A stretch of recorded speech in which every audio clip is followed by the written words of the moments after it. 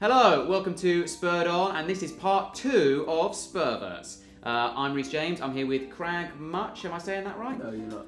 Well, let's see what they say in the comments. Anyway, this week we are extremely excited about the new stadium. Cash money coming to us with this stadium. First of all, it is capacity of 61,000, which is bigger than Arsenal Stadium. Ha! Unlucky. Arsenal? Biggest stadium in North London. Am I right in thinking it's the biggest club stadium in London? You're right. Second biggest right. in the whole of the Premiership. Haha, you've been leaving Arsenal. You have. Also, the NFL pitch that we were worried about last week, messing up our pitch, turns out it's going to be retractable. We don't have to worry about that stuff. And we got a minimum of 2 NFL games played on our pitch for the next 10 years, per year that is, which means cash money. We can spend that on all sorts of players, all sorts of stuff. Maybe Kevin Morales, who knows?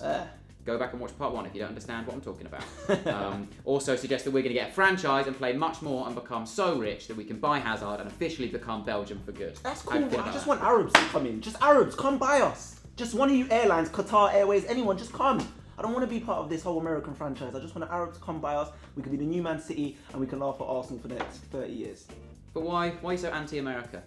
I'm not anti-America. I just think Arabs are more frivolous with their money, so come on, be frivolous, do it.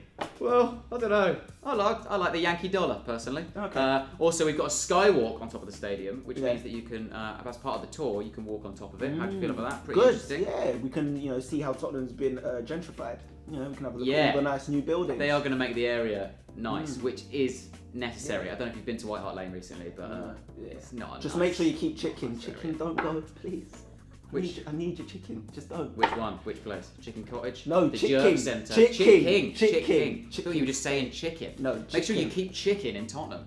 Man. Also having the world's tallest indoor climbing centre. Yeah. So it's basically becoming an extreme sports centre. In case you want to, relatively kill yourself. Cool. Kind of reminds me of when they rebuilt the PE room at my school. So I'm not that excited about it. I won't be climbing up. I'm ignoring your comment about killing yourself, by the way, because I feel like it's quite a sensitive issue. Okay. But good. It's good that they're making it more desirable because we are becoming a much bigger club. We've got hotels out there as well, apparently, 2 tall hotels. Gonna need it for all the bloody Arabs you're bringing over, mate. Yeah, 7-star. Take them to Chit King if you want. I don't know. Is that? Oh, forget it. I was about to say something awful. Moving on. We got the pre-season's going well. We beat Southend 4-0 in a kind of behind closed doors match, and we were wearing the purple kit, I think. Yeah. Maybe it was a training kit, purple training kit, not the third strip. 4-0. Bentaleb scored a screamer, which you can see on the Spurs official channel.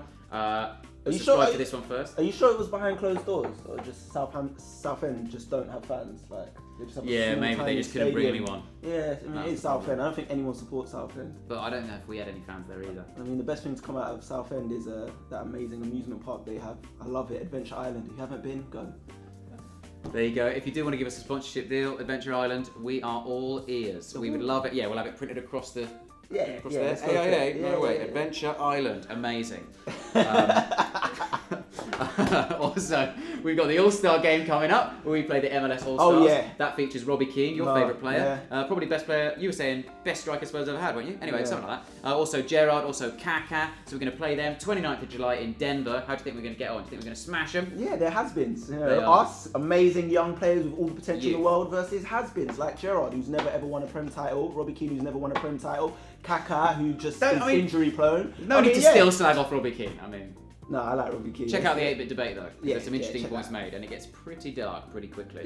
UKIP get mentioned. It's very strange. Anyway, this has been Spurverts Part 2. Thank you for watching. Make sure to like the video if you liked it, subscribe to the channel if you haven't already, and follow us on Twitter at SpurredOnTV.